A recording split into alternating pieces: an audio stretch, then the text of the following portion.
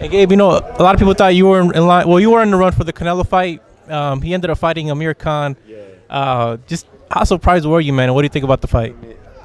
I wasn't even disappointed that I didn't get the fight, because it was a situation where I was putting it in God's hands, where it was like, you know, I'm not gonna force the issue. If it happens, it happens, and I'll get ready. If not, then, you know, the opportunity of presenting itself, you know, later down the road. But you know, I was surprised because, you know, Khan's a smaller fighter, but at the end of the day, I really think that it's a risky fight for Canelo, because it's a fight where he has nothing to gain but everything to lose. You know what I mean? Stylistically, how do you see it? Or, I mean, is the weight going to play an issue at all, Gabe? Because a lot of people, they're concerned they're not giving Khan a chance because of the weight and the size. Of course the weight's going to play an issue, without a doubt.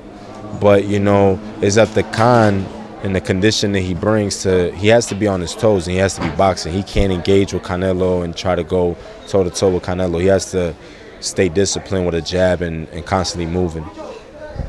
Do you think that if Canelo wins, do you think he fights Triple G this year, Gabe? They said that's the plan. They say it's in writing. Do you think it happens?